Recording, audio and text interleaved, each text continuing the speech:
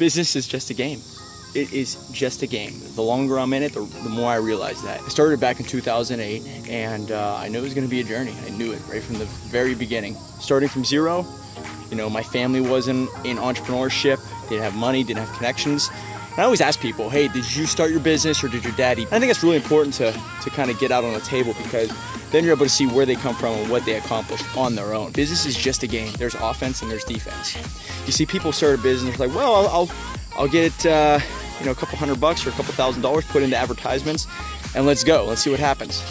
See, that's straight offense. I think you have to build a foundation first. I'm a big believer in building up the walls of defense, I call it. If anybody researches you after they see the advertisement and there's nothing there on Google or on YouTube or on Instagram or Facebook, what conclusion are they gonna come to? Your defense sucks. They're able to just go right by you. A strong defense is what's gonna win this game. And so if you have a lot of articles, or if you have a Wikipedia page, if you have a huge following on Instagram or a huge following on YouTube or Facebook, when people research you, your walls of defense are extremely high, all right? And people are going to see that immediately and know that this person has some serious capabilities. Show that to them right from the get-go. Make it easy for them to see that you are built from the ground up. If they see something related to a media, Forbes, Inc., anything like that, that is making a move in the best form of defense as possible. A lot of people are only thinking offense.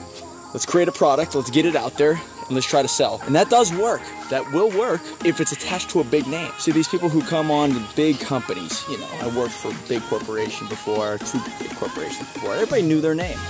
And it's easy for me to pick up the product and just go and sell. They already built the defensive walls up. There's so much stuff that they can find out. They have a lot of testimonials. They have a lot of clients already. If you are starting from zero, you do not have that yet. Build the walls, get clients. If you spend the time to get clients, to get their testimonials, video testimonials, anything that you can put out there and say, hey, I've done this work before. When people see you, they will not doubt it. I thought that as soon as I had a business, if I made it look big on my webpage, you know, and web pages, that's a defensive move. Posting on Instagram, that's a defensive move. Posting on YouTube, defensive move. Automation to reach out to people, offense. Advertising, offense. Anything that you're going out to touch people, talk to people, networking events, this is offense. You are going to need that. But if you are able to build up an image, you are spending money in protecting yourself, your words, a book, all right? A book is a defensive move. So it's one of the greatest defensive moves out there.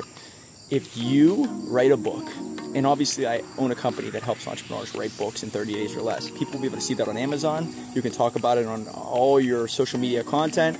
People are able to Google you and say, whoa, this person has a book. Instantly, these people will say to themselves, that's one little checkbox that's just automatically checked. And I'm telling you, before you make a purchase, there's a lot of checkboxes. Now, it's different from person to person or business to business. Speed could be a checkbox on yours. Is it going to be done fast? Is there going to be strong communication? Do they have a long history? Do I know someone who bought that product? Those checkboxes need to be checked off before they buy from you. And I'm out here on a run, by the way. That's why I'm a little sweaty. When you're building your company from the ground up, get into videos, get podcast interviews, get pictures with people, travel just to get pictures with people. Maybe you're not trying to sell or anything. Work with clients, meet with clients. That's an offensive move, by the way. But you are taking pictures and videos and everything along the way to document the journey. That's gonna build up way more of a defense. Do whatever is necessary to savor all that, whether it's a Facebook Live or whether it's just a YouTube video or an Instagram post, whatever. All this you need to save, all these pictures, everything that you do, pictures with people. You go to a networking event, went to Vegas for 10X GrowthCon, and I took a bunch of pictures, you know, with Bradley and all these big names. And all of that will be used as a defensive move down the road.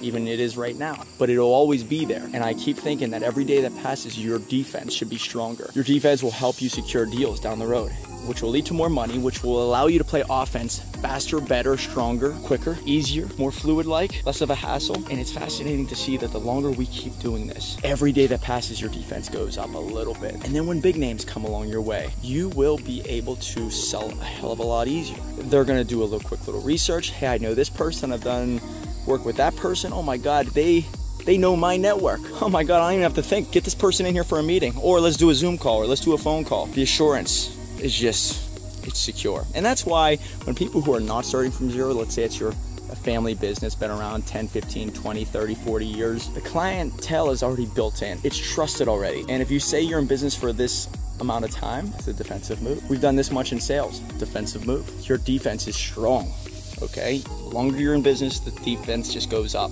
Revenue goes up, client list goes up, word of mouth goes up, everything. And you become just this juggernaut. Now, there's a lot of people who become very, I guess content is the word, and they'll lay it off the gas. And I've seen even in my own business, well, we're doing really well, we don't want to overwhelm ourselves, let's lay off the gas a little bit. And they're saying, well, let's just coast, let's play offense for a while, let's forget about defense. And if you forget putting blog posts together, podcasts, if you forget to keep doing that, it's gonna bite you. Maybe not next week or next month, but it's gonna bite you down the road, maybe a year from now. What we do is we actually have these videos we put out at least 3 or 4 times a week. We're building up our defense every time we do so. Are we getting thousands and thousands and thousands of views right out of the gate?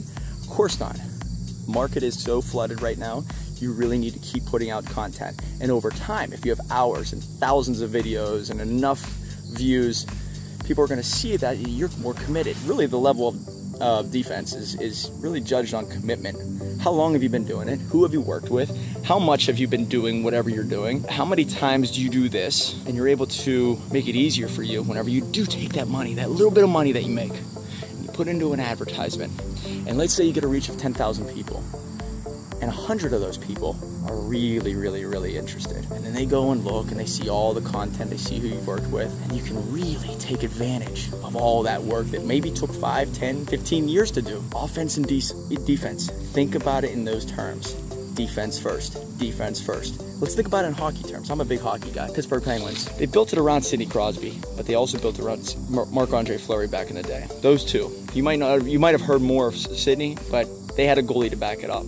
And going into the playoffs and the games that really matter, you need a great goalie. I don't care who you are, what team, your goalie is the most important player.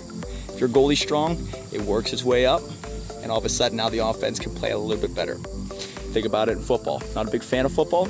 Oh, can't wait for the XFL, by the way. Defensive wins championships. They always say that. And the same thing with your business. Make your defense so strong that it's absolutely impenetrable, and you're going to be able to win the big games. You're going to win the big clients. It's going to take a long time to build that up the right way, but you're going to thank yourself quite a bit whenever it's all said and done. When you do have the money and you do have the freedom and you start to advertise, they'll know exactly who you are. We'll see you in the next one.